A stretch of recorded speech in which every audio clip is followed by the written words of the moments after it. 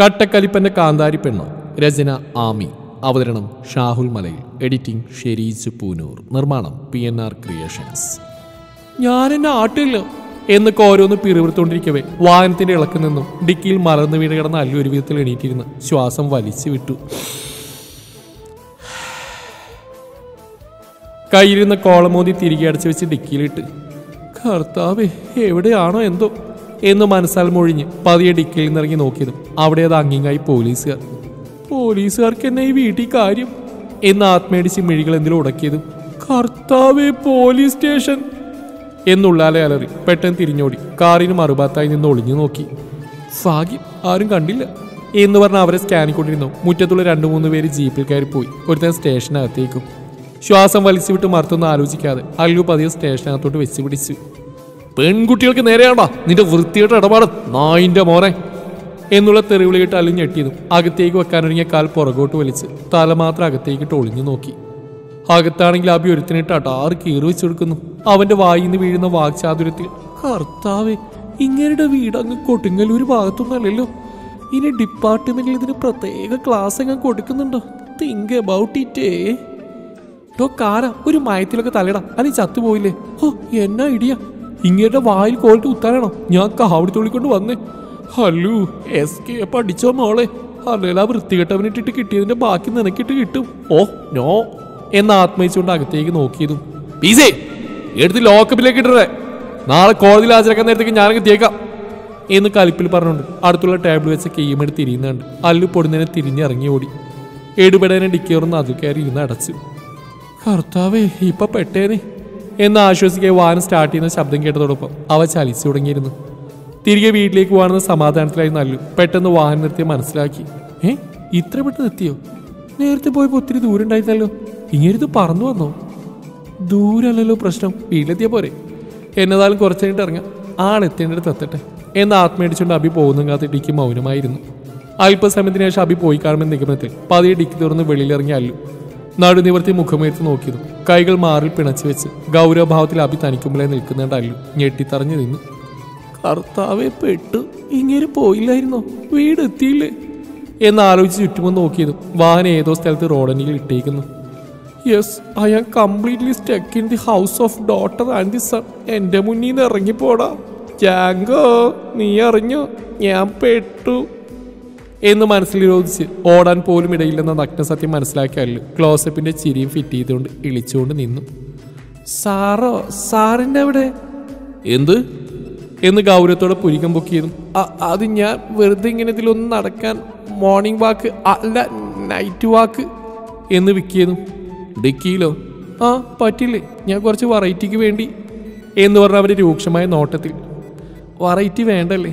Okay, അപ്പോൾ രാത്രി യാത്രയില്ല, good നൈറ്റേ എന്ന് പറഞ്ഞ് തിരിഞ്ഞ് ഡിക്കി ഓർന്ന് കയറാൻ നിൽക്കുന്ന അടുത്ത നിമിഷത്തിൽ അബി പുറകിൽ നിന്ന് ഇടുപ്പിലൂടെ പൊക്കിയെടുത്ത് തിരികെ ഡിക്കി അടച്ച്, ഇങ്ങോട്ട് വാടി തൊരപ്പത്തി, എന്നെ വിട്ടറോ കാറ, അയ്യോ ആരെങ്കിലും ഓടി വരണേ, രക്ഷിക്കണേ, എന്നെ പോലീസ് പിടിച്ച് എന്ന് കാറി കൂവി. മിണ്ടാരിടി എന്ന് ശബ്ദം ഉയർത്തിയതും വായിക്ക് സിബുട്ടുകൊണ്ട് നല്ലുവിനെ കോ ഡ്രൈവർ സീറ്റിലേക്കിട്ട് അവൻ തിരികെ ഡ്രൈവർ സീറ്റിലിരുന്നു വാഹനം മുന്നോട്ടെടുത്ത്. അബിയുടെ ഗൗരവപൂർണമായ മുഖഭാവത്തിൽ അല്ലു ചെറുതായിട്ടൊന്ന് പതറിയതും, അതെ വീട്ടിലോട്ട് തന്നെയല്ലേ പോകുന്നു? അല്ല, ഊളംപാറയിലേക്ക്. നോ താങ്ക്സ്, നിങ്ങൾ പോയിട്ട് വാ. സിയാലു തമാശ വിട്, എന്താ ഉദ്ദേശം? എന്തുദ്ദേശം? ഈ പാതിരാത്രി ഇറങ്ങി പുറപ്പെട്ട് എന്തിനാണെന്ന് ഞാൻ കണ്ടില്ലാന്ന് വിചാരിച്ചോ? സ്റ്റേഷൻ ഡോറിൽ നിന്റെ തലവട്ടം കണ്ടിട്ട് തന്നെയാ ഞാൻ അവിടുന്ന് പെട്ടെന്ന് ഇറങ്ങി. ബോധമില്ല നിനക്ക്? തനിച്ചിറങ്ങിയേക്കുന്നു. അതിന് തനിച്ചല്ലോ എന്ന് ഒഴുക്കം മട്ടിലിരുന്നു. വാട്ട് എന്ന് പറഞ്ഞ് സഡൻ ബ്രേക്കിൽ നിർത്തി അവളെ മിഴിച്ചു നോക്കി. പെട്ടെന്ന് തന്നെ തിരിഞ്ഞ് പുറകിലെ സീറ്റിലേക്ക് നോക്കി. അതുകൊണ്ട് അല്ലു, അത് പിന്നെ ഇവിടെയല്ല, അവരൊക്കെ വീട്ടിലാ. വീട്ടിലോ? ആരുടെ വീട്ടിൽ? യു മീൻ എൻ്റെ വീട്ടിലോ? യു മീനല്ല നെയ്മീൻ. താൻ താളെ ഭീഷണിപ്പെടുത്തുക, ഒരുമാതിരി പോലീസുകാർ ചോദ്യം ചോദിക്കുന്ന പോലെ എന്ന് കലിപ്പായത് അവൻ്റെ രൂക്ഷമായ നോട്ടത്തിൽ ചമ്മിക്കൊണ്ട്. സോറി, പോലീസാണല്ലേ അല്ലേ? താനിങ്ങനെ ദേഷ്യപ്പെടാൻ ഞാൻ തനിച്ചല്ലേ വന്ന്, ശിവേച്ചിയും ബാക്കിയുള്ളവരെല്ലാം ഉണ്ട്. ഞാൻ തനിക്ക് പണിയാൻ വേണ്ടിയില്ല പുറകെ എന്ന് പറഞ്ഞ് പെട്ടെന്ന് മിണ്ടാകുന്നു. സീറ്റ് ബെൽറ്റ് അഴിച്ച് അവൾക്ക് അഭിമുഖമായി തിരിഞ്ഞിരുന്നുണ്ട്. ഓഹോ, അപ്പൊ പൊന്നുമോൾ എനിക്കിട്ട് അതൊരു പോലീസുകാരായിട്ട് പണിയാൻ വേണ്ടി ഇറങ്ങി പുറപ്പെട്ടതാണല്ലേ? പറയണ്ട അഭിയേട്ടൻ്റെ കോച്ച്. അല്ല ബാക്കിയുള്ളവരോ, അവനും പണിയാൻ തന്നെയാണോ എന്ന് അവൾക്കരികിലേക്ക് അടുത്തുകൊണ്ട് ചോദിച്ചു. അവന്റെ നോട്ടം താങ്ങാൻ കഴിയാതെ അല്ലു വിറയിലൂടെ, അവരും എടി ആറ്റം പോവുകളെ, ഞങ്ങൾ ആൺപിള്ളേർക്കിട്ട് പണിയാനുള്ള ധൈര്യം കൊണ്ടോ നിങ്ങൾക്കൊക്കെ? ഇത് പൊളിച്ചടുക്കിട്ട് എന്നെ കാര്യം എന്ന് പറഞ്ഞ് ഫോൺ എടുത്ത് ഡെവി കോളിൽ നിന്ന് ഒളിഞ്ഞു നോക്കി കണ്ട അല്ലു. എടോ പ്രാന്ത പോലീസ്, ഫോൺ ഓഫാക്കടാ, അച്ഛനെങ്ങനെ എടുത്താ ഇങ്ങോട്ട് താളാ ഫോൺ എന്ന് പറഞ്ഞ് ഫോൺ തട്ടിപ്പറിച്ച് വാങ്ങിയിരുന്നു. ഡേയ് ഫോൺ താടി. അല്ലു അതിങ്ങ് തരാനാ പറഞ്ഞേ, പോയി കേസ് കൊടുക്കണോ ഭാര്യ എന്ന് പറഞ്ഞ് കോൾ കെട്ടാക്കി അവൻ നോക്കി പല്ലിളിച്ചുകൊണ്ട്. അച്ഛോ കുഞ്ഞുവാക്ക് ഫോൺ വേണം ദാ എന്ന് ഫോൺ കൊടുക്കുന്ന പോലെ കാണിക്കവേ അതിനെ അഭി മേടിക്കാൻ വന്നു. തിരികെ വലിച്ച് പുറകിലാക്കി പിടിച്ചുകൊണ്ട്. അങ്ങനെ മോനിപ്പത് കൈ കിട്ടിയിട്ട് വിളിക്കത്തില്ല, ഇത് സേച്ചിയുടെ കയ്യിലിരിക്കട്ടെ, അല്ലെങ്കിൽ വേണ്ട ഇത് ഇവിടെ കിടക്കട്ടെ എന്ന് പറഞ്ഞ് ഡോറിനടുത്തുള്ള ഗ്യാപ്പിലൂടെ ഫോൺ പുറകിലിട്ട സ്പോട്ടിൽ അഭി അവളിലേക്ക് അടുത്ത് ഫോൺ കൈക്കലാക്കാൻ ശ്രമിച്ചതും അപ്രതീക്ഷിതമായ അല്ലുവിന്റെ കഴുത്തിരിക്കലായി മുഖം ചേർന്നു. കഴുത്തിലായി പടർന്നവന്റെ ചുടുനിശ്വാസത്തിൽ പകച്ചുപോയ അല്ലുവിന്റെ കയ്യിൽ നിന്നും ഫോൺ ഊർന്നു വീണു. ഇതൊന്നും ഗൗനിക്കാതെ അഭി സീറ്റിന് പുറകിലേക്ക് വീണ ഫോൺ കൈയെത്തിച്ചെടുക്കാൻ തിരക്കിൽ മുഖം കഴുത്തിൽ ഉരസിപ്പോയതും വിറച്ചുപോയ അല്ലു. അഭിയേട്ടാ എന്ന് വിളിച്ചവൻ തറഞ്ഞുപോയ അഭിക്ക് അപ്പോഴാണ് തന്റെ സ്ഥാനത്തെക്കുറിച്ചുള്ള ബോധം വന്ന്. പെട്ടെന്ന് അവളിൽ നകന്ന് മുഖത്തോടിഞ്ച് വ്യത്യാസത്തിൽ നിന്നും തന്റെ സാമീപ്യം അവൾ വരുത്തിയ മാറ്റം തിരിച്ചറിഞ്ഞ അഭിയുടെ മിഴികൾ അവളിൽ വിയർപ്പ് പൊടിഞ്ഞ നെറ്റിത്തടത്തിലും താടിത്തുമ്പിലും ഉടക്കി നിന്നു. അവന്റെ നോട്ടത്തിൽ പതറി അല്ലു മിഴികൾ പിടഞ്ഞുകൊണ്ട് ഉയർന്ന മിഴിപ്പോടെ പരവേശത്താൽ ഉമിനീരിറക്കിയതും അഭിയുടെ മിഴികൾ ഉമിനീരിന്റെ സഞ്ചാരപാതയുള്ള തൊണ്ടക്കുഴിയിൽ ചെന്ന് നിന്നു. അപ്പോഴേക്കും അഭിയുടെ മിഴികൾ അല്ലുവിൽ ലയിച്ചു പോയിരുന്നു. അവിടെ പറ്റിപ്പിടിച്ച് നിൽക്കുന്ന വിയർപ്പ് തുള്ളികളെ ഒരു വിളം നുണഞ്ഞെടുക്കാൻ വരെ കൊതിച്ചുപോയ അഭി തന്റെ മനസ്സിനെ ശാസിക്കും മുന്നേ അവന്റെ അതിൽ അവിടെ തൊണ്ടക്കുഴിയിൽ പതിഞ്ഞു കഴിഞ്ഞിരുന്നു. അഭിയേട്ട ഒന്ന് ഏങ്ങിപ്പോയ അല്ലുവിന്റെ വിരലുകൾ അഭിയുടെ ഇടുപ്പിലെ ഭാഗത്തുള്ള ഷർട്ടിൽ കൊരുത്തി പിടിച്ച് മിഴികൾ ഇറുകെ അടച്ചു. അവളുടെ തീവ്രമായ വിളിയിൽ നിയന്ത്രണം നഷ്ടപ്പെട്ടുപോയ അഭിയുടെ പല്ലുകൾ അല്ലുവിന്റെ കഴുത്തിലായി ആഴ്ന്നിറങ്ങി. ഇടുപ്പിലായുള്ള അല്ലുവിന്റെ വിരലുകൾ വേദനയാൽ മുറുകിയതും അഭിയുടെ ചുണ്ടുകൾ ദന്തങ്ങൾ ആഴ്ന്നിറങ്ങിയ ഭാഗത്ത് നുണഞ്ഞെടുത്തു. ഇനിയും അവൾക്കരികിൽ നിന്ന് തന്റെ നിയന്ത്രണം പാടെ നഷ്ടമാവുമെന്ന് മനസ്സിലാക്കിയ അഭി മനസാന്നിധ്യം കൈവരിച്ചുകൊണ്ട് കണ്ണുകൾ ഇറുകെ അടച്ച് അവളുടെ കാതിലായി. സോറി, സീലടിക്കാതിരിക്കാൻ കഴിഞ്ഞില്ല എന്ന് പറഞ്ഞവളെ കള്ളച്ചിരിയാൽ അവളിൽ നടന്നു മാറി സീറ്റിലിരുന്നു. അപ്പോഴും അവന്റെ മിഴികളെ നേരിടാനുള്ള പ്രയാസത്തോടെ കഴുത്തിലായി കൈ ചേർത്തിരിക്കുന്ന അല്ലുവിനെ നോക്കി അഭി കാർ സ്റ്റാർട്ട് ചെയ്ത് മുന്നോട്ടെടുത്തു. ശിവേച്ചി, ഞാൻ അകത്തേക്ക് പോയി ഇച്ചാനെന്ന് കാണട്ടെ. അങ്ങേര് അതിനുള്ളിൽ അടയിട്ടുകൊണ്ട് എന്നാ പരിപാടി നിനക്കൊന്ന് അറിയണം. ഒത്താൻ നൈസായിട്ട് കാലുവാരിച്ചും വരാമല്ലോ എന്ന് പറഞ്ഞ ആനി മുന്നോട്ട് പോയത് നൈന. ആനി എന്ന് ഞാനുണ്ട്. നീയോ? നിനക്കെന്നാ ആ വീട്ടിൽ കാര്യം? ഞാനേ ഈ നാരിയായിട്ട് കണ്ടിട്ടില്ല, ഒന്ന് കാണാനാ. ഓ എന്നാ ചലോ വീണ, നീയും പോര്. ഞാനെങ്ങുമില്ല, ഇങ്ങോട്ട് വാടി പേടിച്ച് എന്ന് പറഞ്ഞ് ആനി വീണയും കൂടെ വലിച്ചുകൊണ്ട് പോയത് ശിവ ചിരിച്ചുകൊണ്ട് ഇവയോട്. നീ പോകുന്നില്ലേ? അതിന് എൻ്റെ ആളിവിടെ ഇല്ല എന്ന് പറഞ്ഞിട്ട് ശിവ സംശയത്തോടെ നോക്കുന്നുണ്ട്. ഇവ കർത്താവേ പണി പാളിയോ എന്ന് ആത്മഹരിച്ചുകൊണ്ടൊരു വിധത്തിൽ. എന്നാ നോക്കുന്നത്? എൻ്റെ ആളെന്ന് പറഞ്ഞ അത് നീയല്ലേ മുത്തേ? ഉള്ളത് പറഞ്ഞ് ഈ വേഷത്തിൽ കണ്ടിട്ട് എനിക്ക് പോലും ഒന്ന് പ്രേമിക്കാൻ തോന്നുന്നുണ്ട്. എന്നാ ഒരു ഗ്ലാമറാ, ഒരു ഉമ്മ ഇങ്ങോട്ട് തന്നാലോ? അയ്യേ ശവം, വേണ്ട, വിളിക്കാൻ നിൽക്കുവണ്ണേ, അവരെന്താ ചെയ്യുന്നു നോക്കാം എന്ന് പറഞ്ഞ് പിന്നെ അവർ രണ്ടും കൂടെ വീണ്ടും ആ ഹോളിലൂടെ സ്കാനിക്കൊണ്ടിരുന്നു. ഫ്രെഡി, ആ കോപ്പം ബീഫ് ഉണ്ടാക്കാൻ പോയേക്കുവാണോ അതോ നീ ഒന്ന് പോയി നോക്കിയേ? ആ നാറിയാണെ കാണുന്നില്ല, വെളുക്കുമ്പോഴേക്ക് എത്തുമാവും. രണ്ടെണ്ണം അടിച്ചിട്ട് കുറച്ച് ദിവസമായിക്കുവാ എന്ന് കേട്ട് ശിവ പല്ലിയടിച്ച്. കള്ള നസ്രാണി താമരെ, നിന്നെ അടിപ്പിക്കുന്നുണ്ട് അലവരാതി എന്ന് ആത്മയടിക്കവേ ഫ്രെഡി ഇറങ്ങുന്ന കണ്ട് അവർ രണ്ടും നിന്നെടുത്തുനിന്ന് കുനിഞ്ഞു. അവരെ കടന്ന് ഫ്രെഡി പോയതും അവന് പിറകെ വെച്ച് പിടിച്ച് ഇവയെ ശിവ പിടിച്ചു വെച്ച്. നീ എങ്ങോട്ടാ? അത് പിന്നെ ഫ്രെഡി സാർ, ഫ്രെഡി സാറിന് ഞാനവിടെ തടഞ്ഞിരുത്തിയ, ഇങ്ങോട്ട് വരാതെ തടഞ്ഞിരുത്തിയ നിനക്ക് നിന്റെ ഭാവി കെട്ടിയോണ്ട് പണിയാലോ. എപ്പടി പെട്ടെന്ന് നിന്ന് അങ്ങനെ തടയട്ടെ, അല്ലെങ്കിൽ ബാക്കിയുള്ളത് നിങ്ങൾ കൂട്ടി അങ്ങനെ ഇവിടെ ലാൻഡ് ചെയ്യും എന്ന് പറഞ്ഞ് ഫ്രെഡി പോയ വഴിയെ വെച്ച് പിടിച്ചു. എന്നാൽ ആദ്യം പോയ അന്നമ്മയും വീണയും നൈനയും ഏതിലൂടെ അകത്തിടക്കുമെന്ന് കൂലങ്കുശമായി ചിന്തിച്ചതും അടുക്കള വാതിൽ വഴി എബി പുറത്തോട്ട് ഇറങ്ങി. ബീഫ് ഒന്ന് ചൂടാക്കി എടുത്തിട്ട് കൊണ്ടുപോകാം, ഇതിലേക്ക് കുറച്ച് വേപ്പില കൂടെ ഇട്ട പൊള്ളിക്കും എന്ന് പറഞ്ഞ ഒരു ഭാഗത്ത് വേപ്പില മരത്തിനടുത്തേക്കായി പോയി. കർത്താവേ, ഈ രാത്രി മുഴുവൻ ഇരുട്ടാണല്ലോ, കണ്ണും പുള്ളി കിട്ടുന്നില്ലല്ലോ. ആലില കണ്ണ നിന്റെ മുരളികൾ കേൾക്കുമ്പോൾ എന്ന് പാട്ടും പാടി പേടിയോടെ തപ്പിത്തടഞ്ഞ് മുന്നോട്ട് പോയതും അടുക്കള വാതിനോട് ചേർന്ന് പുറത്തായി കെട്ടിയൊരുത്തെ അമ്മിത്തിന്റെ പുറകിലെ ഒളിച്ചോളുമാർ പതിയെ പൊന്തി വന്ന അന്നമ്മ പതിയെ മക്കളെ കേറി ഓടിക്കോടി എന്ന് പറഞ്ഞ് എബി വരും മുന്നേ അടുക്കള വഴി അകത്തേക്ക് കയറി. മുന്നോട്ട് ഓടിയതും അവൾക്ക് പുറകെ നൈനയെ ഓടിക്കയറി. എന്നാൽ വീണ ഓടിക്കയറി മുന്നേ എബി മരത്തിൽ ചാടി വേപ്പില കൊമ്പടിച്ച് തിരിഞ്ഞോടി വരുന്ന കണ്ട് വീണ തറഞ്ഞിരുന്നു. എന്ത് ചെയ്യണമെന്നറിയാതെ അടുക്കളയിലുള്ള വലിയ തടിയലമാരക്കുള്ളിലേക്ക് കയറി അതിനുള്ളിൽ വെച്ച് അരിസാക്കിന് മുകളിൽ വിറച്ചുകൊണ്ടിരുന്നു. ദേവി, ഈ ചായനെ കാണാതെ കാത്തോണേ. എബി അടുക്കളയിലേക്ക് കയറി നേരെ വന്നു. എന്നാൽ വീണയെ കാണാതെ തിരികെ വന്ന ആനിയും നൈനയും എബിയെ അടുക്കളയിൽ കണ്ട് കർത്താവേ എബി ഓടിക്കോടി എന്ന് പറഞ്ഞ് ചിതറി ഓടി. ആനി പടികൾ ഓടിക്കയറി ചെന്നെത്തിയത് അവിടെയുള്ള ബാൽക്കണിയിൽ നിന്ന് ലാപ്പിൽ വർക്ക് ചെയ്യുന്ന ആൽബിക്ക് പുറകിലായിരുന്നു. നൈനയാൾ ചിതറിയോടി അടുത്തുള്ള റൂമിൽ കയറി കഥ കടച്ച് ശ്വാസം വലിച്ചു വിട്ട് ആശ്വാസത്തോടെ തിരിഞ്ഞു. അതാ അവിടെ ചെയറിൽ നിന്ന് ചാടി എണീറ്റ് പകപ്പോടെ നോക്കി നിൽക്കുന്ന ജോൺ സാർ. അവൾ അവിടെ കണ്ടു ഞെട്ടിയ ജോൺ ബോധം വന്ന കണക്ക് കലിപ്പിൽ ഡേ നീ എന്താണ് ഇവിടെ എന്നലറിയുന്നു. ഓടി വന്ന നൈന ആളുടെ വാ പൊതിഞ്ഞുകൊണ്ട്. പൊന്ന് സാറെ അലറാതെ കൈയെടുത്ത് മാറ്റടി. ഒരു അന്യപുരുഷന്റെ റൂമിലോട്ട്, അതും തന്നെ പഠിപ്പിക്കുന്ന ഒരു അധ്യാപകരുടെ റൂമിലോട്ട് വരുന്ന രീതിയാണോ ഇത്? എന്റെ പൊന്ന് സാറെ, വരുന്നതിന് മുന്നേ നോട്ടീസ് അടിച്ച് അറിയിക്കാൻ സമയം കിട്ടിയില്ല. എല്ലാം ഷടപടേ എന്നായിരുന്നു. എന്നാലും തേടി വള്ളി പെണ്ണു പിടിച്ച് നിൽപ്പുണ്ടല്ലോ, എനിക്കത് മതി. അല്ല എന്നാ സാറെ പണി? കർത്താവേ, ഇത് ഞങ്ങളുടെ ക്ലാസ്സിൽ ടെസ്റ്റ് പേപ്പർ അല്ലേ എന്ന് അലറി മനസ്സിൽ. കർത്താവേ, മിക്കവാറും അതിൽ മാർക്കിന് പകരം മുട്ടയാവും. ഇനിയിപ്പോൾ ഇവിടുന്ന് മുട്ട കിട്ടാണ് മുങ്ങ എന്ന് ആത്മഹത്യ വെളുക്കെ ചിരിച്ചുകൊണ്ട്.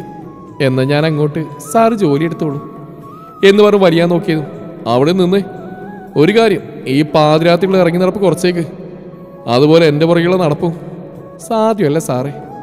വേറെ ഒരു യുഗോ ഐ ആം ദർ. ഞാൻ നിങ്ങളെ കൊണ്ട് പോവും. I love you, you love me. Shut up. ഇതൊക്കെ ചിന്തിച്ചിരുന്ന എങ്ങനെ എക്സാമിന് മാർക്ക് കിട്ടുക? നിന്റെ ആൻസർ ഷീറ്റാണിത്. മാർക്ക് 0. നീയൊക്കെ എന്തിനാ കോളേജിൽ വരുന്നല്ലേ? ഡയലോഗ് ഓൾഡായി പോയി സാറേ, മാറ്റിപ്പിടി. ഞാൻ പിന്മാറില്ല സാറേ. ജീവിത പ്രശ്നമാണേ. സാറിന് ഇഷ്ടപ്പെടുത്തിയിട്ട് ഞാൻ പോകത്തുള്ളൂ. നോക്കൂട്ടി. നോക്കുത്തിയോ? അതെ, നിങ്ങൾ നോക്കി നിന്ന് ഞാൻ നോക്കുത്തിയായി വേരിറങ്ങി. എന്നിട്ട് നിങ്ങൾക്ക് വല്ല ചേഞ്ച് ഉണ്ടോ? എനിക്കെന്തൊരു കുറവ്? സീ നൈന, ഞാൻ നിന്റെ അധ്യാപകൻ എന്താ കെട്ടണ്ടേ? സന്യസിക്കാൻ പോകുന്നില്ലല്ലോ എന്ന് പറഞ്ഞ് മുഖം കൂട്ടിയതും അവൾക്ക് മുമ്പിൽ ഒരു ബുക്ക് നീണ്ടു വന്നു. ബുക്കോ? ഇതെന്നാത്തിനാ? ഇവിടെ ഇരി എന്ന് പറഞ്ഞ് ടേബിളിനടുത്തുള്ള ചെയർ വലിച്ചിട്ട് പറഞ്ഞു. നൈന ബുക്കും പിടിച്ചാൽ ചാടിക്കയറിയിരുന്നു. കുറച്ച് വിട്ടുള്ള ചെയറിൽ ജോൺ ഇരുന്നുകൊണ്ട്. എൻ്റെ വിഷയത്തിനാണ് എനിക്ക് 0. ക്ലാസ്സിലിരിക്കുന്ന പഠിക്കാനാ, അല്ലാതെ വായി നോക്കിയിരിക്കാനുള്ള ലൈസൻസ് അല്ല. നീ ആയിട്ട് വന്ന സ്ഥിതിക്ക് മോൾ ഈ ചാപ്റ്റർ മുഴുവൻ പഠിച്ചിട്ട് പോയാൽ മതി. അയ്യോ, പഠിക്കാനോ? അത് പിന്നെ ഞാൻ പഠിക്കടി എന്നലറിയതും പേടിയോടെ ബുക്ക് എടുത്ത് വായിച്ചു. ജോൺ അത് തിരികെ മേടിച്ച് തിരിച്ചു പിടിച്ചപ്പോഴാണ് കുട്ടിക്ക് തലതിരിച്ച് പിടിച്ചതുപോലും മനസ്സിലായത്. സർ, പുറത്തോട്ട് നോക്കി, രാത്രിയാ, ഞാൻ പോയാലോ? ഇങ്ങോട്ട് വന്നപ്പോൾ ആ ബോധം ഉണ്ടായിരുന്നോ? ഇരുന്ന് പഠിക്കടി എന്നലറിയുന്നു. അവനെ പല്ലടിച്ച് നോക്കിക്കൊണ്ട് വായിക്കാനാണെന്ന വ്യാജേന അവനെ വായി നോക്കിക്കൊണ്ടിരുന്നു. ആൽബി ലാപ്പിൽ കാര്യമായ പണിയിൽ ഏർപ്പെട്ടിരിക്കവേ ആനിപതി ആൽബിക്ക് പുറകെ നേന്തി വലിഞ്ഞ് മുന്നോട്ട് നോക്കിയിരുന്നു. കർത്താവേ, ജൂലി എടി പരനാറി ജൂലി. ബിസിനസ് മീറ്റിംഗ് കഴിഞ്ഞിട്ട് എന്റെ കെട്ടിയാനായിട്ട് എന്നെ ഇടപെടി എപ്പരാച്ചി. ഇങ്ങനെ ഒരു തെളിച്ചുകൊണ്ട് ഇംഗ്ലീഷ് ഛർദ്ദിക്കുന്ന കണ്ടില്ലേ? മാങ്ങാണ്ടി മുറ കെട്ടിയാൻ. ഓക്കെ ജൂലി, പ്രൊജക്റ്റിന് ഫർദർ ഡീറ്റെയിൽസ് ഞാൻ മെയിൽ അയക്കാം. ഓക്കെ, ടേക്ക് കെയർ, ബൈ എന്ന് പറഞ്ഞ് വീഡിയോ കോൾ ഓഫ് ചെയ്തോ വിറഞ്ഞു കയറി അല്ലു. ഡിയർ അല്ലടി, ബിയറടി, ഹിമക്കരടി പുട്ടി മോളെ. നിന്നെ എൻ്റെ കൈ കിട്ടിയാൽ നിന്നെ അല്ലേ വേണ്ട, ഇളിച്ചുകൊണ്ടിരുന്നല്ലോ, ഇറക്കിയിട്ട് കൊടുക്കാം എന്ന് മനസ്സിൽ പറഞ്ഞ് ചുറ്റും നോക്കി ചാടിത്തുള്ളി അടുത്തുള്ള റൂമിൽ കയറിപ്പോയി ഒരു ബക്കറ്റിൽ വെള്ളം എടുത്തുകൊണ്ട് വന്ന് തലയിൽ കമിഴ്ത്തി. ഞെട്ടിപ്പിടഞ്ഞെണീറ്റ് ആൽബി പുറകിൽ നിൽക്കുന്ന ആനി കണ്ട് ഷോക്കായ അടുത്ത നിമിഷം അവൻ്റെ മിഴികൾ തനിക്ക് മുമ്പിലുള്ള ടേബിളാകെ നനഞ്ഞു കുതിർന്ന് നിൽക്കുന്ന പേപ്പേഴ്സിൽ ഉടക്കിയതും അവൻ്റെ മുഖം ദേഷ്യത്താൽ വലിഞ്ഞു മുറുകി.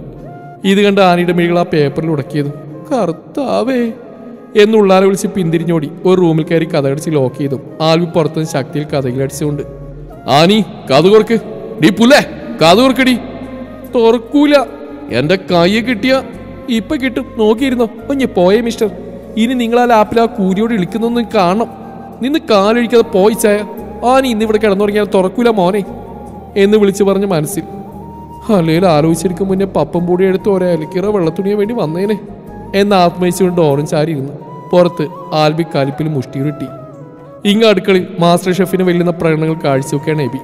ബീഫ് ചൂടായിക്കൊണ്ടിരിക്കെ അതിലേക്ക് കറിവേപ്പിലിട്ട് വരട്ടിയെടുത്ത് അതൊരു പ്ലേറ്റിലേക്ക് ഇട്ടുകൊണ്ട് ലേശരിവുണ്ടെങ്കിലും സംഭവം പൊളി, ഇനി സ്വല്പം ബ്യൂട്ടീഷ്യൻ ആവാം, സവാള എവിടെ എന്ന് പറഞ്ഞ് അതുമെടുത്ത് വട്ടത്തിൽ അരിഞ്ഞുകൊണ്ടിരുന്നു. സവാള ഗിരിഗിരി, സവാള ഗിരിഗിരി. അരിയലിന്റെ എഫക്റ്റ് കണ്ണൊക്കെ നിറഞ്ഞു വന്നു. കണ്ണീർ പൂവിൻ്റെ കവിളിൽ തലോടി എന്ന് പാട്ടും പാടി അവയെല്ലാം ബീഫിന് മുകളിൽ വിതറിയിട്ട് അതിൽ നിന്നൊന്നെടുത്ത് വായിൽ വെച്ച് വാവ് കീട്ടു പൊള്ളി. ഹേബി എന്നാ സുമ്മാവാ, നാടി ചെന്നിട്ട് വേണം എൻ്റെ കൂടുതൽ കഴിവുകൾ പുറത്തെടുക്കാൻ. ഞെട്ടിക്കും ഞാൻ. സ്ഥിരം പുച്ഛമറിയുന്ന അമ്മച്ചി തന്നെ ആദ്യം ഞെട്ടിക്കും. എന്നിൽ ഉറങ്ങിക്കിടക്കുന്ന ഷെഫ് എന്ന സിംഹത്തെ ഞാൻ പുറത്തെടുക്കും എന്ന് പറഞ്ഞ് അടുത്തുള്ള ഷെൽഫ് തുറന്ന് അതിലൊരു ഭാഗത്തായുള്ള തട്ടിലേക്ക് അതിൽ നിന്നെടുത്ത പൊടിടപ്പോൾ തിരികെ വെച്ച് തിരിഞ്ഞിടൽ എന്തോ കണ്ണിലുടക്കിയും ഞെട്ടി തിരിഞ്ഞു നോക്കിയപ്പോൾ അരിച്ചാക്കിലിരുന്ന് മുഖം പൊത്തി വിറച്ചുകൊണ്ടിരിക്കുന്ന ഒരുത്തി. കർത്താവേ, യക്ഷി ആരാ? സത്യം പറയും പെണ്ണുപിള്ളേ, സരളയുടെ മോളാണോ? ആണിൽ യൂനോ പാടി ഉറക്കാൻ മുട്ടി നിൽക്കുന്ന ആരും ഇവിടെ ഇല്ല എന്ന് പറഞ്ഞ മുഖമുയർത്തിയവളെ കണ്ട് എബി ഞെട്ടലോടെ വീണു.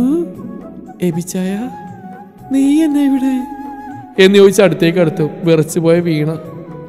നിക്ക് പേയോ? നിന്നെ പട്ടി ഓടിച്ചിട്ട് കടിച്ചോ? ഏത് നാറിയ പട്ടിയടി നിന്നെ കടിച്ചേ? അതല്ല, ഒന്നും പറയണ്ട, എനിക്ക് മനസ്സിലാവും. ഇച്ചാനെ മിസ് ചെയ്തപ്പോ കാണാൻ ഓടി വന്നാളല്ലേ, വഴിക്ക് വെച്ച് പട്ടി ഓടിച്ച്. ഐ ആം റൈറ്റ് അല്ലേ? എനിക്ക് ഒടുക്കത്തെ ബുദ്ധിയാ. യുനോ വീണു, എനിക്കൊന്നിനെ മിസ് ചെയ്തടി. മിസ് യു ടു വീണു, മിസ് യു ടു. ഈ സന്തോഷത്തിന് ഒരു ഉമ്മ തരട്ടെ. Don you like? ഇച്ചായ കരഞ്ഞോ? അത് എന്നെ കാണാനായിട്ട്? So salad. അതല്ല, എന്തോ കരിഞ്ഞ സ്മെൽ. അയ്യോ, എന്റെ ബീഫിന്റെ ചട്ടി എന്ന് പറഞ്ഞ് തിരിഞ്ഞോടി ഗ്യാസ് ഓഫ് ചെയ്തു. മാസ്റ്റർ ഷെഫ് ബ്യൂട്ടീഷ്യൻ ചെയ്തപ്പോൾ അടുപ്പ് ഓഫ് ചെയ്യാൻ മറന്നേന്ന് തോന്നുന്നു. തുടരും ഈ കഥയുടെ ബാക്കി ഭാഗം നാളെ ഇതേ സമയം.